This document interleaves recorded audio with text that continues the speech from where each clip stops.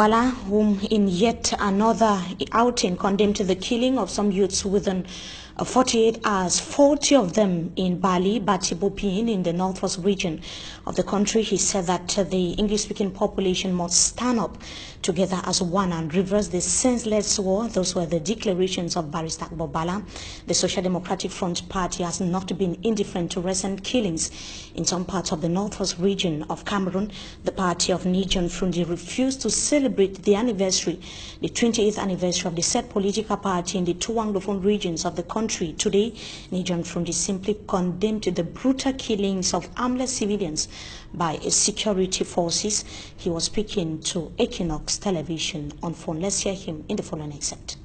The ADF party has done much. I've condemned what Mr. Dia's government is doing. I've written letters to Mr. Dia, and I was forced to publish one, the last one. There's the fourth one that I wrote. When I wrote Mr. Dia, I thought that between me and him we could discuss and look for a possible way out.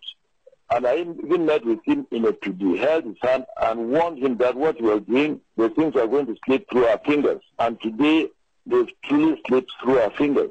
I've condemned Mr. Bia and called him a witch and somebody who sucks blood. He likes to see blood, and that's why they're out on the field killing all these people for him to see blood. Either when his elections are coming, people are dying in motor accidents and other things, it's all blood. No, I'm going there now because I'm told they killed over 20 people in Pinyin yesterday.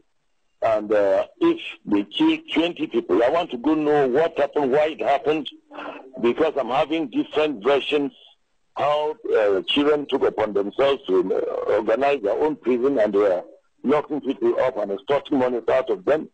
I want to go on the floor to find out whether this is true. So when I find that out, I'll come back to the press. The SDF is still trying to appeal to the West Cameroonians fighting on the field, that when we are fighting, we should not fight and punish ourselves too much.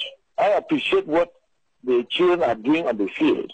They are fighting a good fight for their rights.